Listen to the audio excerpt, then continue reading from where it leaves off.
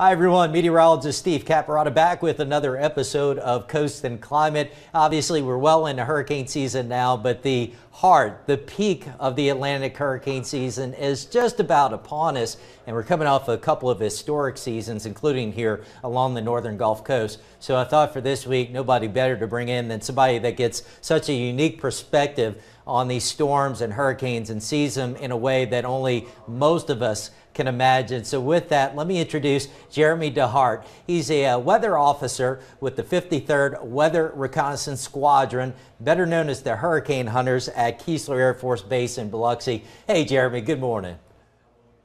Hey, Steve, good morning. Appreciate you being here. So as I said, you're one of the Hurricane Hunters. Tell everybody a little bit about, first off, your background, your training in meteorology, and how you ended up with the Hurricane Hunters. Sure. I am a meteorologist with the Air Force, so a weather officer.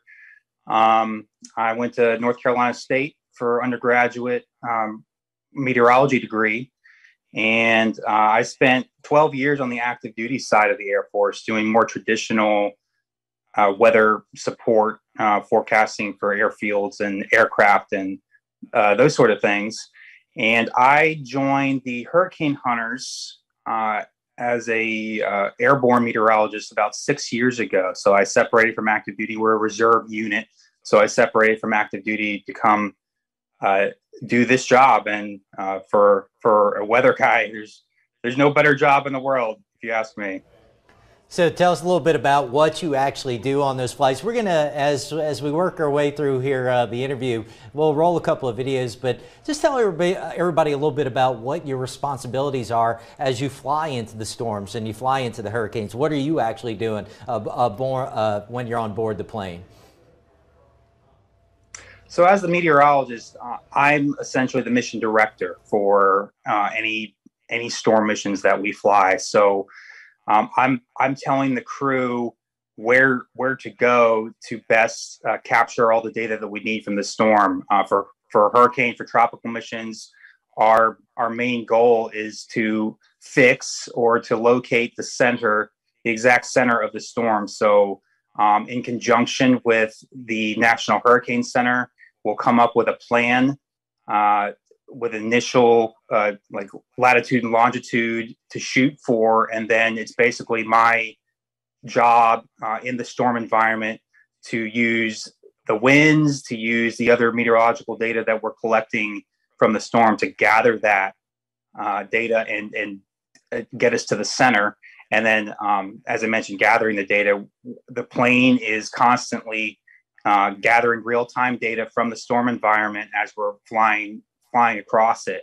And so we're instantaneously sending that data via satellite communications to the National Hurricane Center so they can update their models and their forecasts and advisory products. And so you've been at this for a number of years now. I wanted to roll quickly. This was from a tweet that I think you had shared a year or two ago. But 4 major hurricanes there in the Gulf of Mexico. That was quick. Let me play it one more time. 4 major hurricanes there in the Gulf of Mexico. And we'll play it back one more time. Harvey, Irma, Michael, and Laura. And as I think I remember from the tweet, you said you had worked all of those storms, right? Right. Not only flew those, but flew the landfall missions. So that particular satellite loop, I was basically in the plane flying through at each of those points. And so, wow, what a wild ride it's been the first couple of years. I mean, a lot of people have gone through this job without, for 20, 30 years without flying a Category 5. And I've flown 3 of them in my first 6 years. So it's been incredibly busy time, but very exhilarating as well. And, But I guess in our line of work, we want a balance of storms to fly, but hope for the best as far as impacts. Now, those were 4 pretty memorable hurricanes here in the Gulf of Mexico. Can you pick out one storm in particular in your time that stands out as maybe the most memorable? Yeah, I'd say the landfall mission of Hurricane Michael back in 2018, which is the one that impacted the Florida Panhandle and just continued to strengthen right up until landfall. Which again, that was the mission I flew, was the landfall mission. In particular, the very last pass we flew through that was from south to north, and we dropped about 2,000 feet in altitude on the last eyewall pass. And so we came in the eyewall at 10,000 feet, which is typically where we try to stay. And we ended up at 8,000 by the time we were in the eye, just because of all the turbulence and flying through some of the worst weather I've been in the storm environment, to where we basically had to kind of gather ourselves in the eye, make a couple passes, and find a better a patch of clear air on the way out. And so we know that storm, and post-analysis from the Hurricane Center, ended up being a Category 5, which we felt every bit of that. That's something I think most of us can't imagine, is a 2,000-foot drop. My goodness. So with that, I'm going to roll another video. This is from Michael. I don't know, is this that final pass that you were referencing? It is, actually. That was in the eye after that final pass through the eye wall, and you can just see the structure of it. We try to get a lot of these kind of pictures and videos, and but not every storm looks like that. And I don't know if you can tell, but the vertical, this is what we call the stadium effect in the eye. And so it's like standing in the middle of a football field and looking at the seats surrounding you going straight up. And that's basically what it was. Even more so, this is more like a cylinder than a typical stadium. It was just straight up and down wall all the way around. And you can see absolute clear sky in the middle. So just a perfectly formed hurricane at that point. Do you remember the first time you got into a good clear eye? You know, Michael's such an extreme example, but do you remember the first time you really got into a good clear eye and got a view? Anything similar to what, I mean, that's such an extreme one, but what's the first one you really remember? Boy, the first one I really remember, we actually, as the weather officer, we don't get to see those images very often. We don't have one of the better seats in the airplane, to be honest. We sit in the back. We're actually facing backward, and I've got a little tiny window to fly. So that was kind of a unique experience, to be able to actually take some time to take that video. Normally, as the weather officer, we're the busiest we are when we're flying through the eye. So maybe have a chance to take a quick peek and snap a picture or a 5-second video and go back to work. So that was absolutely the most memorable, being able to spend a little more time in the storm environment. I would say Hurricane Matthew, actually, my first season, I was still in training, which ended up impacting along the South Carolina coast, but it skirted the east coast of Florida. And it looked like it could have been devastating for what was the Space Coast of Florida, and just stayed offshore.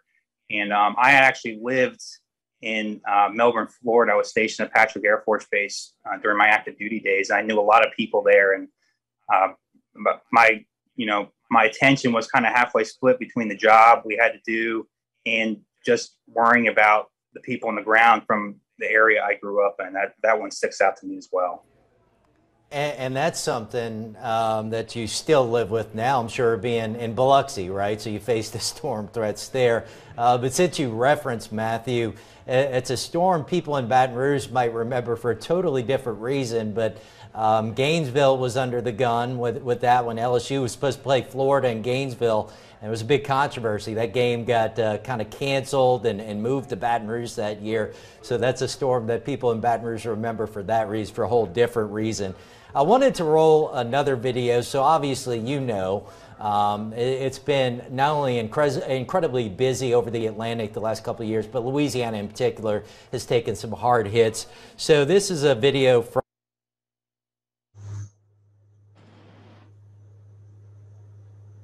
penetrating the eye wall as well as it comes ashore. So you were on this one too, right? Yeah, I'm sorry, Steve. The sound kind of kicked in right as you were asking your question. Can you repeat the question, please? Yeah, so I was saying I'm going to roll it again, but I have a video from Hurricane Laura. We'll roll that. I think it's you were on this flight as well. I'm going to show in a second. So as I show this video here, just a second from Laura, tell us what you remember about Laura. Yeah, Laura was interesting because we actually flew that one tandem with was Hurricane Marco at the time, and they were two storms that had formed back to back in the Gulf simultaneously. And initially, Keesler Air Force Base here in Biloxi was threatened by Laura. So we were flying Marco, and then we had to fly that, and we ended up landing, I want to say it was Charleston, South Carolina, to continue to fly missions from there. And of course, Laura ended up taking a bit of a westward turn, more toward Louisiana. And I remember just the logistics and how busy we were just continuing to fly those storms. And then, of course, the power of Laura, how quickly that strengthened as it approached the Louisiana coast. Now, I want to roll one more. So this video I'm going to show, I don't think you were on this particular flight. You and I talked a little bit beforehand, but you did fly at least once into Ida. And I think as Ida was intensifying pretty rapidly. So as I roll this one, tell me a little bit about what you remember about Ida. Yeah, Ida was another one. We had to forward locate and leave Biloxi to fly. I think we were flying that one out of San Antonio at the time. And another one that just kind of the theme of the last several years with these major hurricanes, just the rapid intensification that we saw. The flight I flew into Ida was a night flight, and we only ended up flying one alpha pattern, we call one X or two passes through the storm, and it jumped from category 2 to category 4 in that time frame in an hour and a half, which is just incredible. Yeah, and I want to come back to Michael for a minute. You mentioned that 2,000-foot drop in that one. I have a tweet of yours here I want to bring up. You tweeted after that one, we got our clocks cleaned, right, by Michael. That was pretty rough. And people can see kind of on the right side of that tweet, you shared another graphic. I'm going to pull that up bigger. Tell people what they're looking at here in this graphic that maybe explains even a little more about just how rough that was, that penetration into Michael. Yeah, well, the two lines basically indicate the amount of pitch and roll of the aircraft. So how much the wings are rotating up and down, and how much the nose is rotating up and down. And obviously, what we like to see in a normal situation is those lines pretty stable.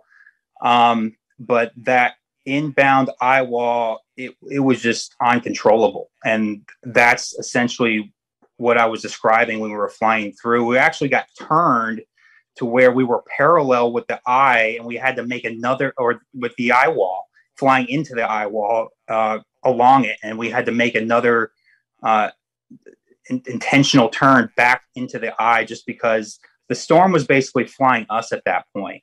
And so what I had mentioned is we tried to use radar to find a bit of a more clearer patch of air on the outbound, which is why it was a little smoother heading outbound. But that inbound eye wall is nothing but we ever want to see. No, I can't imagine what that was like. And I want to bring up another tweet you shared from that storm. There was a meteorologist here from WGNO TV in New Orleans on board this flight, I think with you at the time. But you mentioned here in the tweet that you can hear autopilot. We'll play this video with some audio.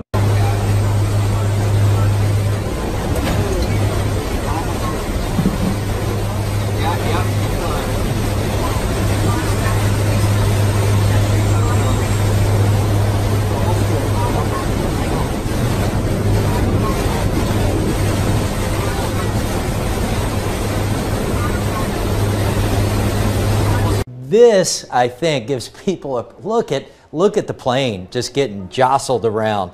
So is that about the time where you were losing that altitude?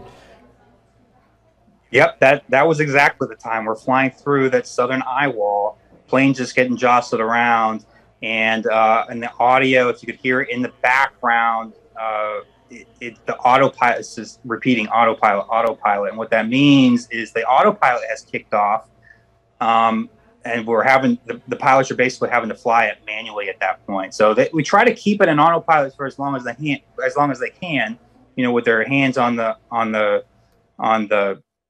rudder, but at some point it's just not able to keep stable altitude, and so the pilots are having to fly. And then you can see there, right there, it looks like that turn. If you can see the radar at the bottom as well, where the plane is flying, it was basically aligned with the eye wall. That's kind of what I was describing. So we're having to from that point make another turn to get us out of that environment. So that was pretty scary stuff.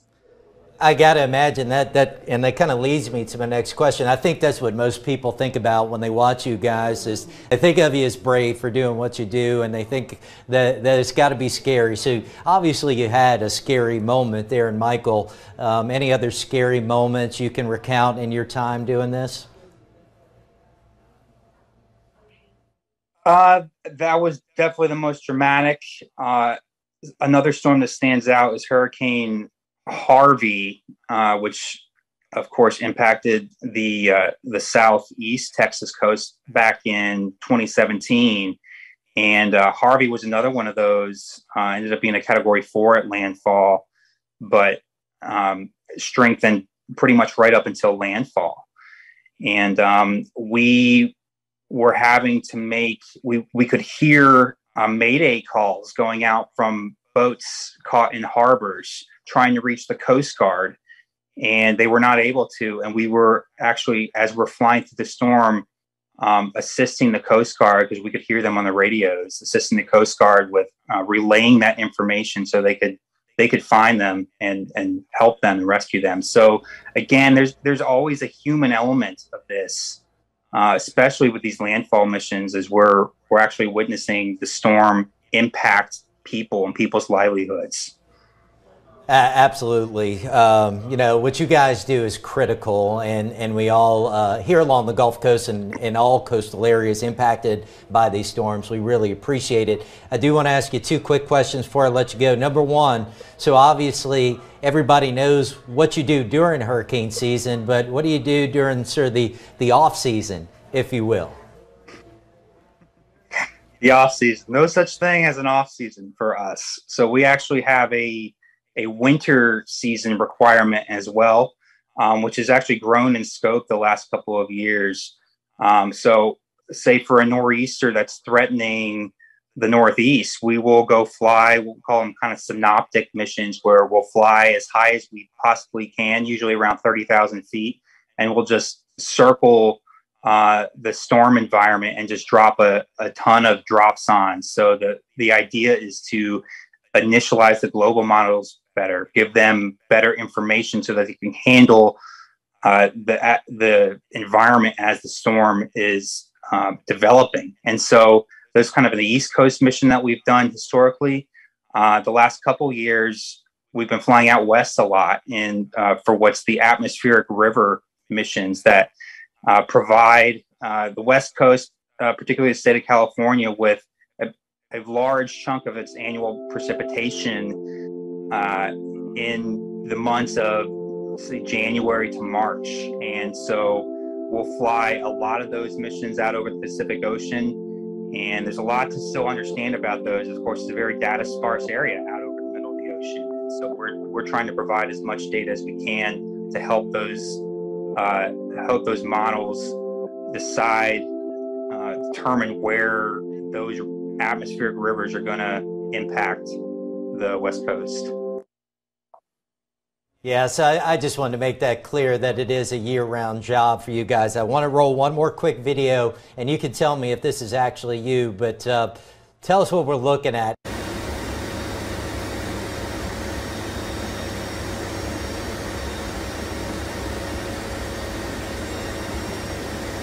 That's a buoy mission. So we also release in conjunction with usually the U.S. Navy will release buoys. So our typical drop sonde will measure the meteorological conditions in the atmosphere as it's being released from the plane all the way down to the sea surface. So the buoy mission, the buoys don't activate until they hit the sea surface. So their role, of course, is a little different, measuring sea surface conditions, temperature, salinity, and those sorts of things. So we have a very wide-ranging mission set for us with the Air Force hurricane hunters. That's such a cool video to see, throwing the buoy out the back of the plane, tethered, of course, the loadmaster tethered there to keep it safe. But pretty incredible what you guys do. Jeremy, thank you so much for your time this morning. As I said, we all appreciate it very much. And obviously, stay safe this season. Hopefully a little bit quieter this year. We'll see how it turns out. We'll see. Thanks, Steve. Thanks for having me. All right. Thank you again. So that's Jeremy DeHart with the Hurricane Hunters, the 53rd Weather Reconnaissance Squadron there, Keesler Air Force Base in Biloxi, Mississippi. Remarkable the risk they take, and remarkable how safe it is. They've been doing this for a long time, and overall just have an incredible safety record. So I hope you enjoyed that as much as I did. We'll be back next Thursday at 10 o'clock with a new episode. And a reminder, you can catch all our episodes on WAFB Plus and on our website, WAFB.com. See you next week.